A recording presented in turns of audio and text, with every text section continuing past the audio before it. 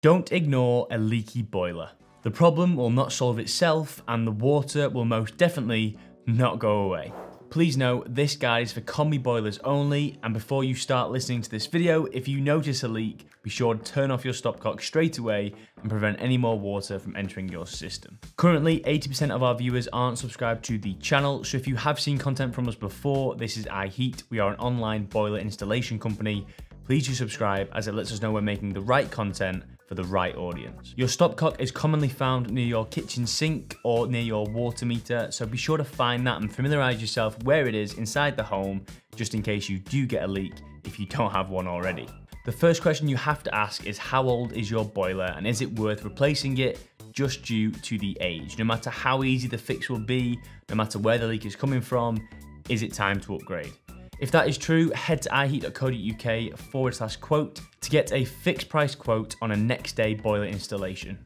Answer a few questions about your property, take a few photos of your current system, and one of our 350 gas safe registered engineers can be at your property the very next day to install your brand new boiler. We have over 7,000 Trustpilot reviews, nationwide coverage, and even offer finance on a variety of boilers. Check out the link below to get a quote today. Anyways, let's take a look at the most common causes of a leak. Corrosion to the pipe fittings underneath your boiler is the common cause of any boiler leak. This is where water has flown through your system day in, day out, picking up all the debris and sludge inside the system. This metal going through the pipes causes abrasion, which can eventually form a hole in a pipe where the water will just drip out. If you ignore this and leave this, the holes will simply get bigger, and the small little leak that isn't bothering you too much will turn into a possible flood. The first step is to get a gas safe registered engineer out to your property to analyze the leak and make sure that's the only fitting that is leaking. And then if they can and it is cost effective, they will replace the fitting for a reasonable charge. Bear in mind, if this isn't the first time getting the boiler repaired and the costs are starting to get a bit higher, it may be worth investing in a new boiler to heat your home. If you have a rather old system and this is the first time this has happened, it may be worth investing in a magnetic filter to go on your system. We install this as standard for free with every single install we do. A magnetic filter picks up all this metal debris as it flows around your system using magnets in the filter. As the water passes through containing all the metal, the magnets will zap it up, collect it all, and it'll keep it in the filter.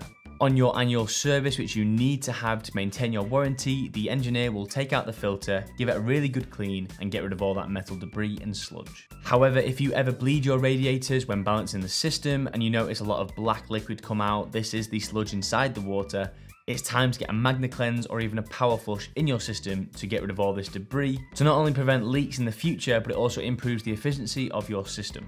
If you've only had your boiler installed recently and it is already leaking, this is a sign of a bad install. This is why it is essential to go for a reputable brand or company when installing your boiler. All of our engineers are gas safe registered and they have to take so many photos and fill out a lot of forms within our app to make sure every job is done to a very high standard. Another cause of a boiler leak could be too much pressure inside the system. As you can imagine, like anyone in life, if there's too much pressure on them, they're going to explode, they're going to burst, and that will cause your boiler to leak. At iHeat, we recommend your boiler pressure stays between 1 and 2 bar.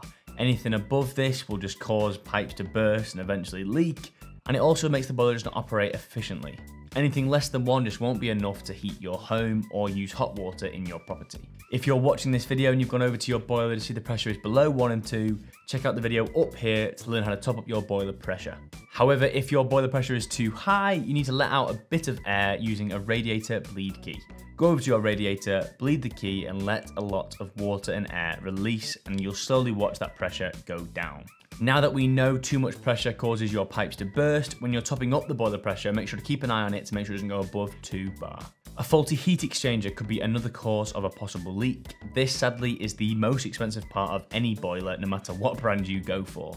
So as you can imagine, replacing a faulty one can be very expensive and can sometimes be nearly as much as just getting a new boiler. Not only do you have to think about labour costs, you've also got sourcing that exact product. Old boilers are like old cars. Trying to find a part that fits that very old boiler from a manufacturer that no longer exists because they closed down 10 years ago is going to be very expensive to buy that replacement part and find an engineer who actually knows how to install it. And if the heat exchanger is faulty, what else is going to be faulty within a matter of months or maybe a year? Make the investment and get a new boiler. By all means, get out a gas safe engineer to double check what part of the boiler it is, as it could be other internal parts inside the boiler. For example, if your pump or the seals within your boiler need replacing, this can be less money than a heat exchanger. Again, this is common with old boilers where the seals have been used for years and years, the pump is exhausted, so they can be replaced for a rather low cost. But you do have to consider, why are they corroded or ruined in the first place? Things to remember then: if you notice a leak, react. Don't just forget about it, don't ignore it. Turn off your water and contact a gas safe engineer.